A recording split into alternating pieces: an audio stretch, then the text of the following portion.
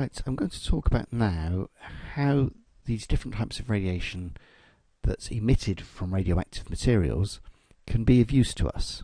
We all know that the radiation can be harmful and can cause cancer, but it can also be useful. So for instance, gamma rays, which are highly penetrating, if you remember, can be useful to us to treat cancers.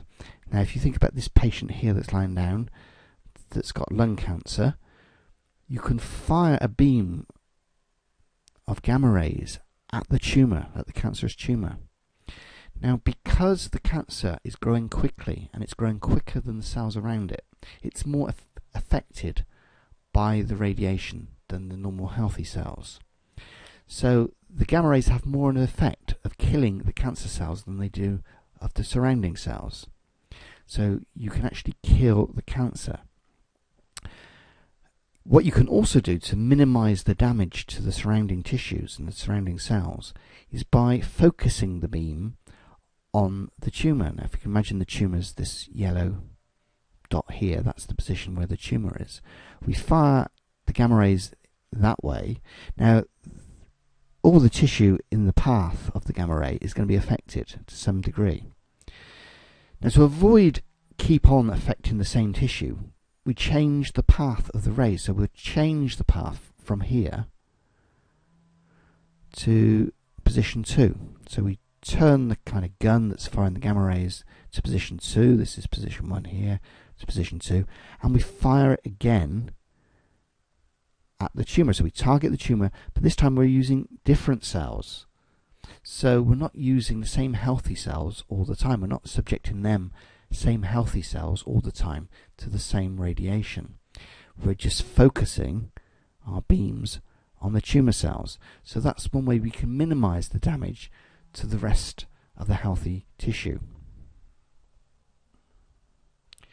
Now gamma rays can be useful as well as treating cancer. They can be useful to actually finding cancer. So what you can do is you can put in what's known as a tracer. So a material that emits gamma radiation is injected into the blood, only a very small amount of it. And it will have a short half-life, so it won't affect the body too much. It will be soon removed from the body. So you put the tracer, which has got gamma rays, and then you can look at the blood and where it goes to on something called a gamma camera. And this is what's been done here. We're looking at the lungs. Now, the lungs, if they're healthy, will be different to ones which have a tumour, a cancerous tumour. So by doing this, we can see if the lungs are healthy or if there's a tumour and where the tumour is. So as well as treating cancer, gamma rays can also help to identify where cancer is. We can say it's diagnostic. It can diagnose cancer, diagnostic. So as well as treating cancer, we can also use it to diagnose cancer. Another use for gamma rays is to spot leaks. Now if you can imagine, this is a cross-section of some earth and we've got a water pipe going under the ground. So we could have several meters here of earth between the water and the surface that we walk on. And if the water pipe spouts a leak somewhere along the length of the pipe, we're not going to be able to tell exactly where it is just by looking down from the earth. We might notice that this surrounding area's got a little bit wet and we might suspect there's a leak there, but to actually know where to pinpoint that leak, we don't really know. And this is where putting a tracer in again into the water, a material that emits gamma radiation, just a little bit of it, can help us tell where the leak is, because the water is going to flow along the pipe and where the leak is, it's going to spurt out. So this is radioactive material here which is coming out. Now if you take your Geiger-Müller tube, which is the detector for the gamma radiation, and it's going to start clicking away when it detects gamma radiation, and if you start taking measurements going across the length of the pipe, what you will find is that the counts will increase, they'll increase and increase, and then it will slowly decrease. Now the point at the peak will correspond to where the leak is. Where the count is the highest, the radioactive count is the highest, that will tell us where the leak is. So it can be useful. Now we have to use gamma radiation, if you think about it, for this, because alpha radiation is not going to be penetrating enough. It won't penetrate the several meters of Earth. Neither will the beta radiation. That's not going to penetrate the Earth either. So we need gamma radiation to do that. Now we'll choose a tracer that's got a very short half-life for this. So in other words, an isotope, a radioactive material that doesn't stay radioactive for very long, so then it becomes safe. Now you measure something, how stable a radioactive isotope is, by something called the half-life. So in this example here we've got on this graph, we'll have a radioactive material here. This is my radioactive material, and we have our Geiger tube here next to it. And we're measuring the gamma rays coming off it, and that's coming off as counts.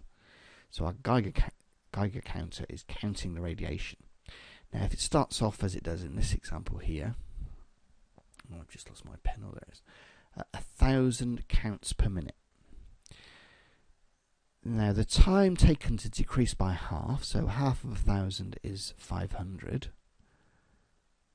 So that time it takes to go to decrease by half is the half-life, which in this case is 8 days. Now the half-life works all along this curve. If I was to go to 800, for example,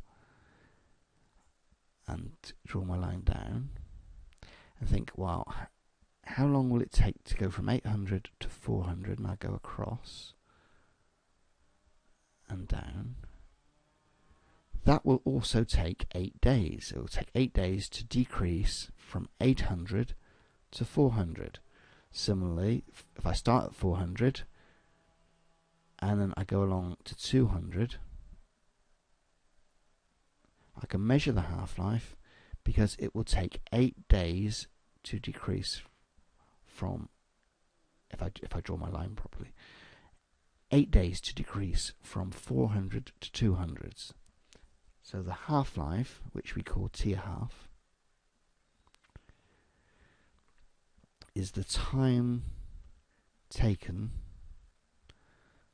for the radioactive